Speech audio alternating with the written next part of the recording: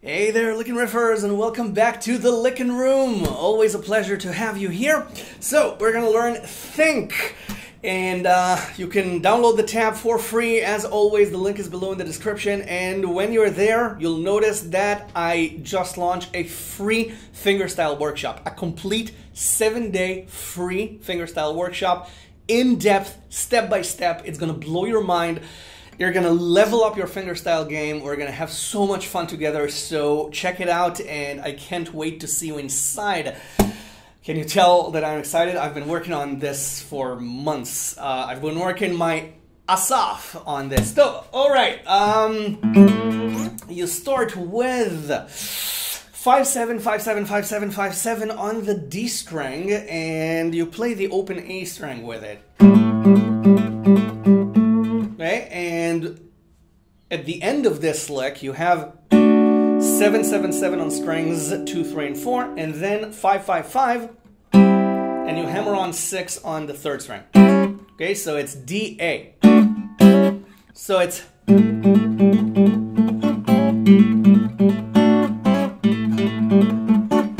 Okay, any way you want to play it is fine. Okay, it's an arrangement after all. You can stick to the original, or you can, you know, lay your own groove on this. And then you have think, think, think, think, so it's... Okay, that's the solution that I found here. You can also go... Okay, but that kind of sounded too mechanical for me, so I'm playing an A chord up and down. So it's 5-5-6 on 1, 2, 3, and then 2, 2, 2. An A chord, and I play strings 2, 3, 4. So, and then you have, okay, it's pentatonic scale. It's 8-5 on the second, 7-5 on the third, 7 on the fourth, and I pull off the 8-5. And then you have think, think again. It's 5-5-6 again with A twice.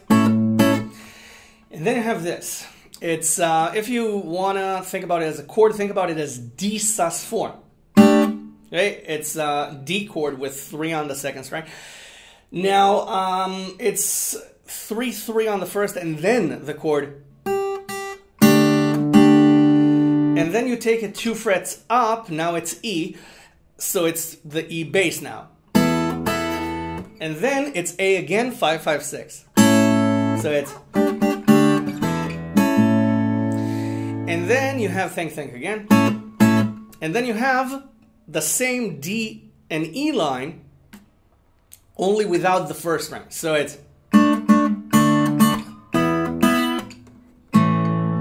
So everything goes down a string musically or up physically. You just play strings 2,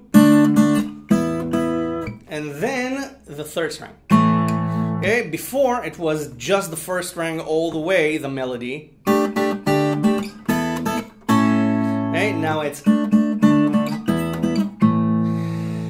All right, and then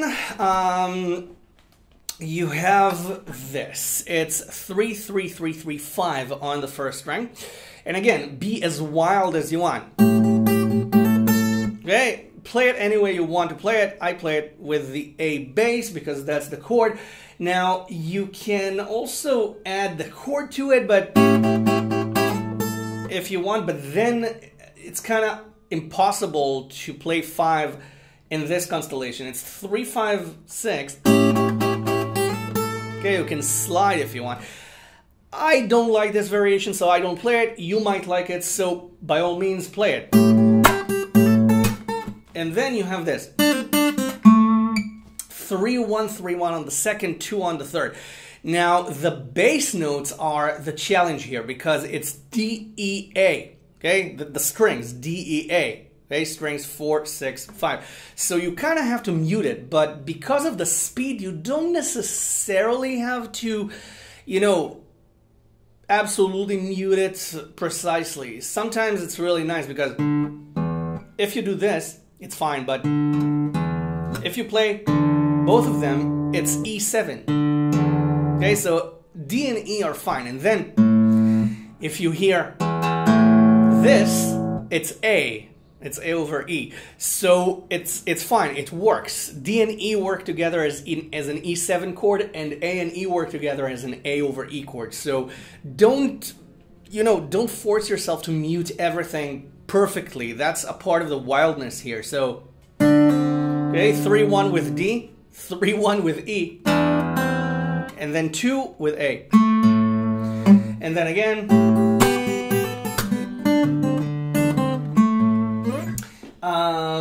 yeah, this song takes work. And then it's 3-3-3-3-3-3-5 again with A. And then you have the D, E, A again with 3-3-3-3-5. So D, E, A. And then again. And then you just play a blues line with 5 and 3. Okay? And just finish on 5 on the first string. I play... Okay, just 5-3 on the first, 5 on the second, 3-5 on the first. So D, E, A. Then the chorus. Think. And then this again, you can variate and play 2-2-2 on the third string if you want, and then again. And then you have freedom, so A, okay, you can play the whole chord, but you get the same result, okay, because it's an A bass. C, bar on 8, and then you have D. Okay, now because we have the open D bass string, I play this 12, 10, 11. Okay, 12, 10, 11 on strings 1, 2, and 3 with D, and then you have this. Okay. You bar the 10th fret. I play just 12, 10, 12, 10, just hammer-ons, pull-offs, just freestyle. And when I want to finish, I play 13 on the second string, 11 on the third, 10, 10 on the second. So it's... And then you can play the whole song again. Or you can play the freedom part again and then the whole song. And then the bridge is basically 5-7-7 on strings 1, 2, and 3 with D. This is a D chord. And it's just 5-5-8 on the first string. So. And then the fourth time around, okay, you can variate on this and play 5-8-5 on the first string, 7 on the second, 5 on the first. But again, this is more talkative. The tab is 75% suggestion. Okay, the tab is just, you know, a suggestion for what you can base your freestyle playing on. Okay, so have fun with this, freestyle away, really feel this song. Practice it slowly at first. That's the best advice that I can give you, and just let yourself be free. Pun completely unintended. That's freedom, freestyle.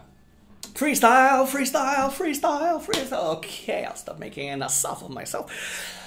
Download the tab, join the completely free 7-day fingerstyle workshop, licknriff.com. The link is below in the description, or just type in licknriff.com. You'll get there the whole tab book, over 300 fingerstyle arrangements. Oh my gosh, where does the time go into making arrangements? I'll see you in the next lesson. Subscribe to the channel if you haven't already. Bye for now. Have fun.